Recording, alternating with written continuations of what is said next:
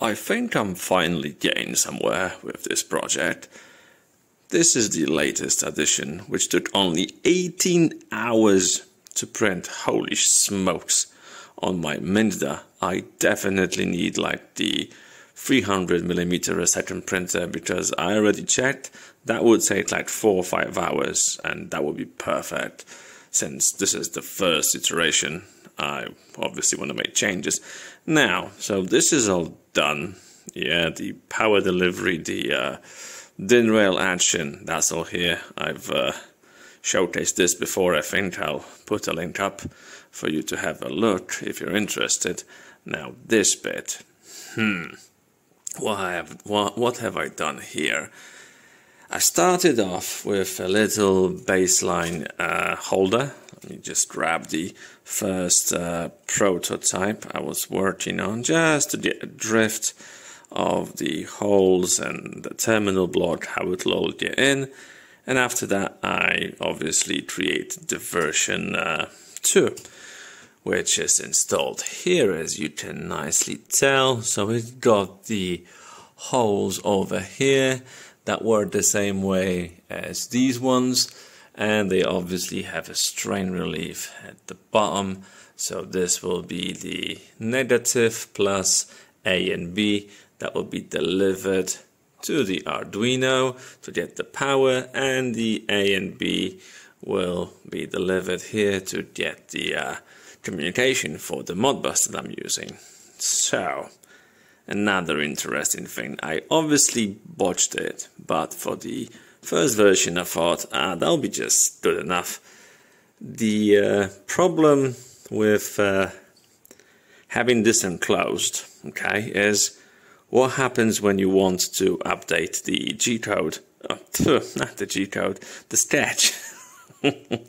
And yeah, that's an issue, because you would need to unscrew all of these to take the top lid and take this out and take the little pin that keeps them together, blah blah blah. So I thought I'll design a little, I'm not sure what I'm looking for yet, a little thing, a switch that's outside. So even if this is all, closed up, you can uncouple these two and you can upload the sketch.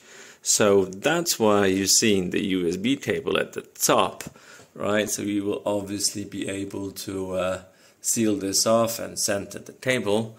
It might be dangling all the time somewhere here, I don't know, but I might create some sort of an extra wire management thing, cable management for it.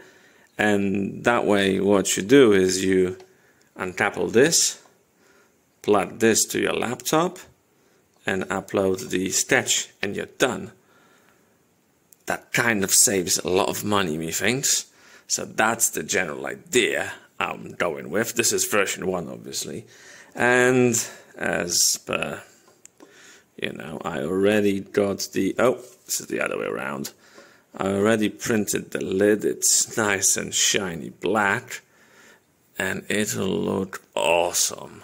Oof, real nice.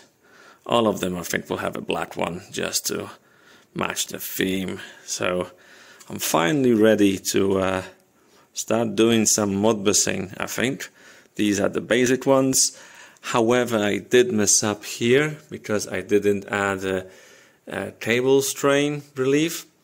I think I need to make some of these parts more streamlined so I can just add them as little blocks. So I know I've tried something, it's working the way I want it, add it, rather than, always try to memorize, in this design I use this, and I'll forget some other cool things I've already put through their paces and tried out that work. I obviously got the O-ring thing all figured out, all the, the depths and the groove and cuts to use the TPU as the sealant, as the seal. And yeah, these, maybe if you can tell, here you go, now it's in focus. It's got the nice amount of that groove that goes in just enough. So yeah, we are here, and this is the Arduino UNO enclosure. It has the real-time clock as well. So it is quite fat. Yeah, I agree. It's like 65 millimeters, but it's perfect. And yeah, the Modbus project is getting some love. So thanks for watching.